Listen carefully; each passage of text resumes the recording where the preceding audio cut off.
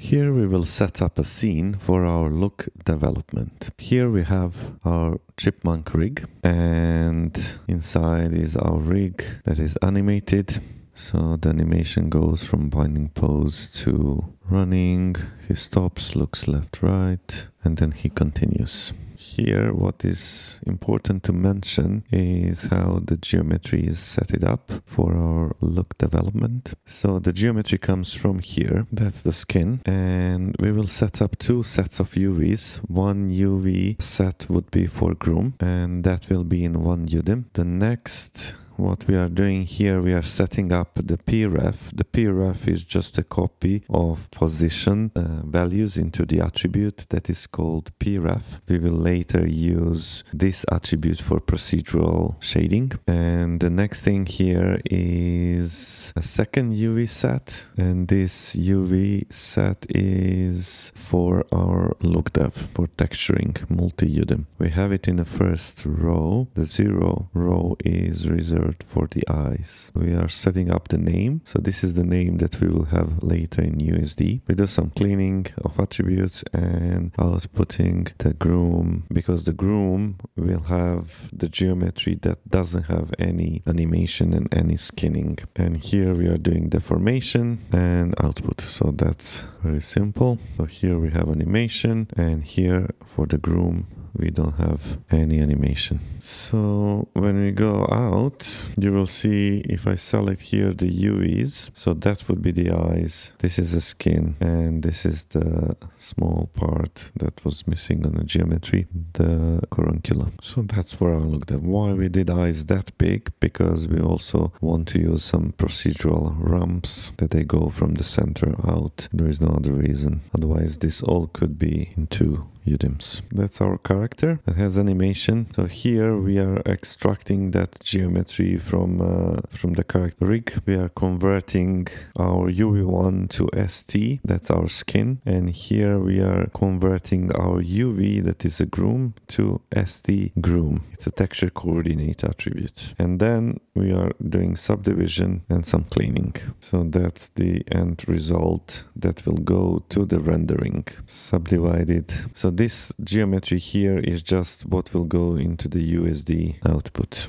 That looks like that. And this one is low poly animation. So the next thing here, what we have, we are doing the same. We are taking here the geometry from a character, doing subdivision, and then doing our groom for the tail. Let me just show you that, because this tail is stretched through the rig. The geometry that we are grabbing here doesn't have any transformation on it. It's a groom output, so that geometry would just look like that without any transformation. And then we do our guide curves, and these guide curves are separate to tail and a body, because it's much easier for us to control just a feature of the tail and separately the whole body. And inside you will see that what we have some curves. They show the direction of the groom, and they are used later when the groom guides are applied to set up the direction in this way. And then we have some breakups, and those breakups are using some textures. They are provided in a project, so you can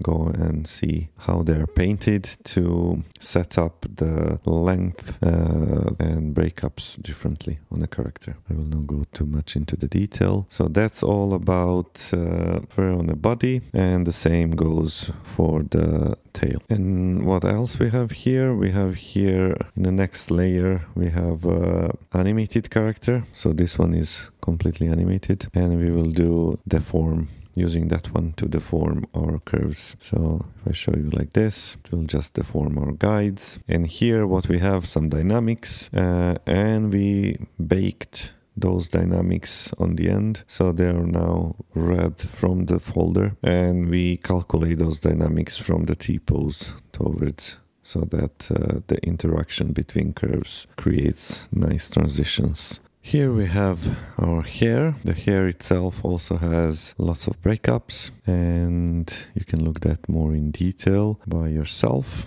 Here are also the textures that are used to do the breakup for the length, clumping, frizzed, Again, some clumping. Very important on the end, what we are doing here. We are creating some attributes on these curves. This one is called curve UV, very simple. And then we use that information to just extract the X value and store that in a curve U. And as you remember, we created a tool for our shading, the fur layering, and that tool uses curve U to do the rump from tip to root, where we are changing the position of the color. And the next thing here, what we have, we are copying the UV information from the skin onto the curves called ST. And here we are copying ST groom also on the curves if we need that. And do some cleaning and output. We are not saving this onto the disk,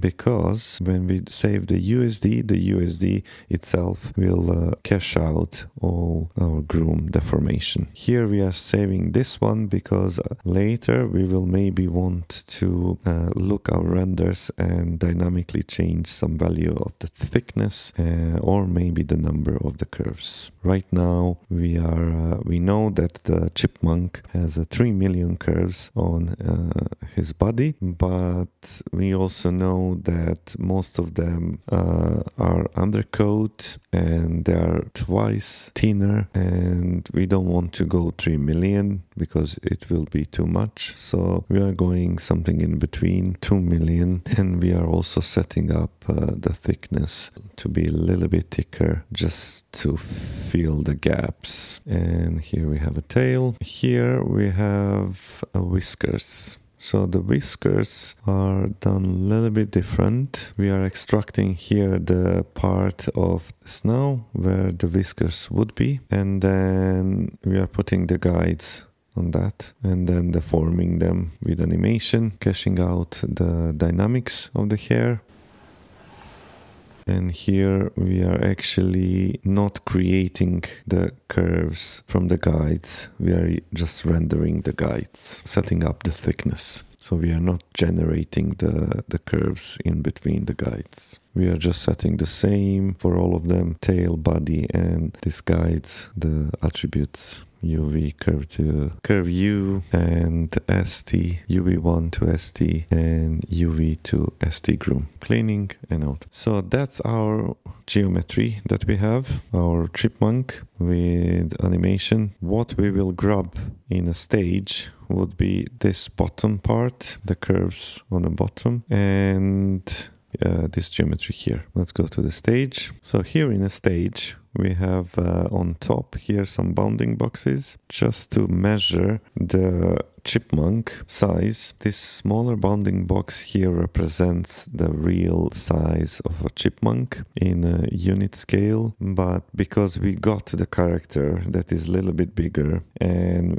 measuring this we see that the character is twice bigger, that means that we will need to measure the thickness of the hair to be twice thicker to correspond to this size currently. We are first creating a proxy here, and you will see why later. So we have a geo that we are grabbing from body geo and setting up that into the asset proxy geo body, just organizing our scene. This would be the eyes and the pieces of the eyes that we modeled there, also coming from the object eyes group. And this is the lid that is a part of the eyes also. And then we are configuring this to purpose to be a proxy of all of these underscore geos. Why we are doing that? Because we don't want to load here the render geometry and the curves. We always want to look our OpenGL view as a proxy or guide. And then when we render, we will render what is in the render. It just optimizes our workflow because here we can scroll our character much faster than with the groom. And you will see why. So here we are doing the same, except that this goes into render. So instead of proxy, it goes into the render. Here we are grabbing the fur. We are grabbing the body. This is a tail, and he is generating here now a groom for the body because it's not cached. And you will see later why we don't want to cache it right now. So that's the body, and then this is the whiskers, and then here we are setting purpose to be render for all of them and setting some curve properties properties to be pinned, Catmull room and cubic. So we have nice curvy curves. Here we are configuring some scopes, and on the end here we are saving all that into our project as asset version 001 as a USD. That becomes here a USD file. Now when we saved our character into the USD, and when we move the animation, we can see the character here, and if we go to the render, he will load the curves. We don't wait for curves to be generated. A little bit time to load them from the USD. And we have this switch here to actually say we want to now see the character baked, or we want to dynamically maybe change some values in the thickness and the length in a groom, and see how that looks in a render. Here we have materials, set it up for whiskers, fur, skin, eye cornea, in and out, eye iris, eye lens. Fur right now is very simple. We have just our fur shader, thickness scaled to 0.5, and all these values are coming from the preset for the mouse. Nothing else specifically there. Set it up, and we have assignments. We are assigning every material to the corresponding geometry. We have our tool that we created for the turntable and lights. We have our camera. We will talk more about the camera setup in the next session. We have some presets of the cameras here, and we have some render geometry settings specifically for the groom, where we are setting up our limits for bounces high enough so the hair can get correctly rendered, and also caustics, and we will look more into the details later. And here we have just render settings and some metadata that we want to put into our renders and read that later in our compositing, and that's the render output. On this side we are just setting up the render specifically for our reference spheres. So if you look through the render camera, and we need to enable our render spheres by chart, that will just be rendering a pass of spheres for our compositing. So for every HDR that we have in our setup, we will have corresponding HDR also rendered to just show us how the environment looks. And here we have our chipmunk with the ground and all other properties set it up through the render camera.